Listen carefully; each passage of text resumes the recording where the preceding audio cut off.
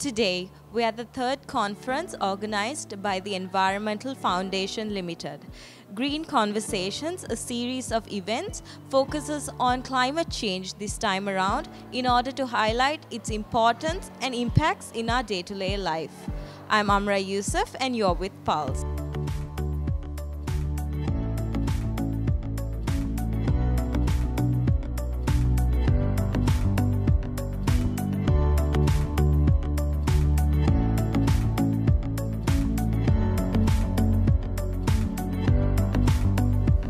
We have Chaturangi, Head of Science at EFL, with us here today. Can you brief us on what exactly climate change is? Climate change actually means a lot of things. Usually, long time ago, actually, it meant global warming. But right now, all over the world, you can see some parts of the world cooling, and some winters you get really cold and some summers really hot. So it's now called climate change rather than global warming.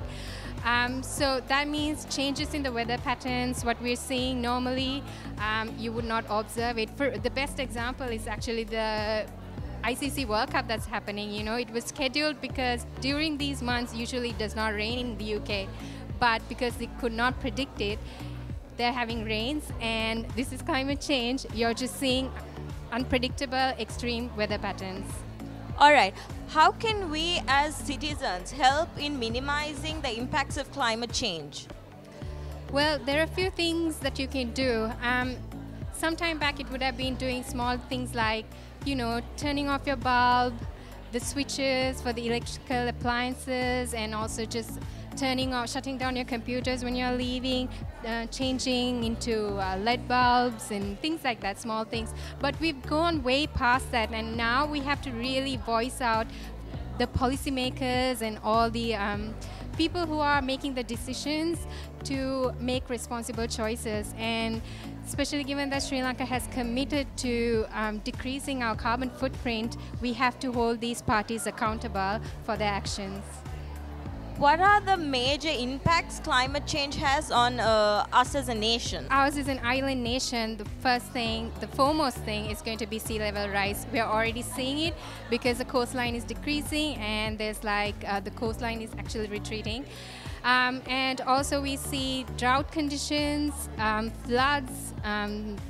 So all these extreme weather patterns are happening because of climate change. You know, certain parts of the country are getting drought conditions, while the rest of us is getting more water and more flood conditions, and this disparity is going to only increase with climate change. So some of us would have no water and the rest of us would have all the water. So the wet parts are going to get wetter and the dry parts are going to get drier. So these are the impacts, the main impacts of climate change.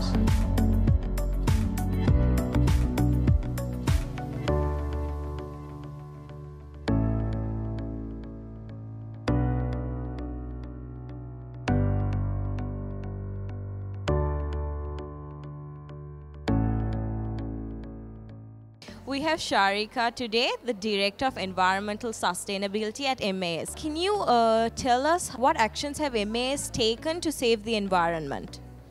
Right, so I think the challenge for us has been that as a major organization, we've had to look at everything that is material around to us. So we've not just picked one or two aspects of the environment, but we've looked at all aspects that are material and that affect us.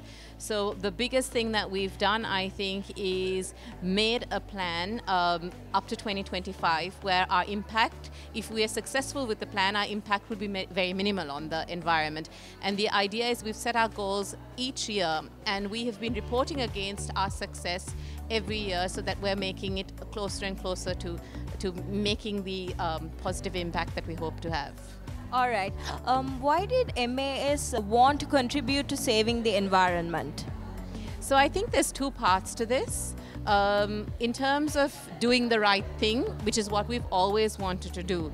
And then there's been a second aspect of it where we've realized that we have to pick up that pace of the right thing to do, because it is the only thing to do if we want to continue manufacturing the way that we are currently.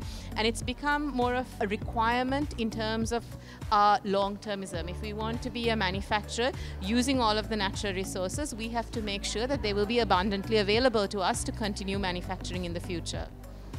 How does a large organization such as MAS keep track of, wastage, discharge, consumption, and etc.? So as a first step, we've gone and physically monitored every single piece or process that generates waste. And then it's been quite a tedious task. I mean, some wastes are generally as simple as we'll have weighing scales and measure them. Others are based on slightly more sophisticated technology and systems. But unfortunately, there's a lot of manual labor that goes into it. But it's been really effective to us, because I think you have to know what quantities you're dealing with it in order to know the effort and impact it'll add to you, and the benefit it'll add to you once you've removed it from your system. So it's actually essentially a lot of manual labor, tough work right now, but we hope that in the future we can automate some of those systems.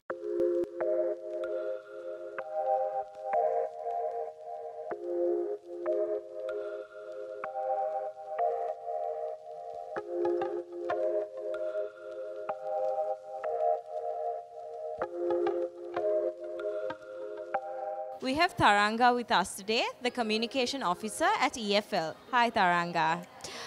Can you tell us what the mission or the objective of EFL is? So the Environmental Foundation Ltd, our main mission is to protect and conserve Sri Lanka's natural environment through legal and scientific means. Environmental Foundation is a public interest litigation organization. We exist since 1981, and we've protected the environment through so many court cases, positive ones. One of them is protecting the Golf East Green from being privatized. We also have policies initiated, such as National Wetland Policy, and we are also working on a waste management policy at the moment with the government. So there's a lot of good work going on. All right. What other events of this sort has EFL done before?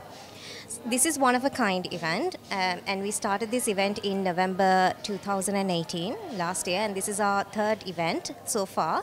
The nature of this event is that environmentalists, small and medium enterprises, students, and the general public come together in one platform to talk about environmental issues prevailing in Sri Lanka and to find solutions for them. We value everyone's opinion, and that's why we try to have a diverse group come to this event and talk about what they try to do from their perspective to protect Sri Lanka's natural environment.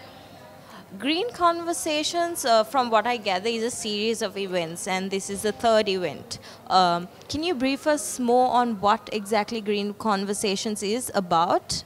So Green Conversations is about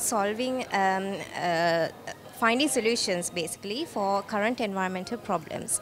The idea is to bring all people, not just environmentalists, who work on the environment, who do projects. It could be an academic, it could be a business, it can be anybody who tries to do something about the environment and protect the environment.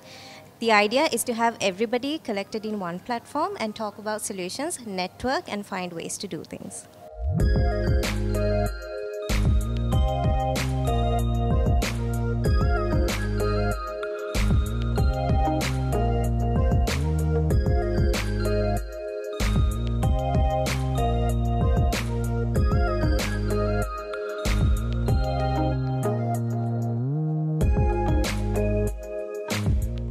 Hey guys, thanks for watching. To keep up with the pulse of Sri Lanka, you can subscribe to our channel here.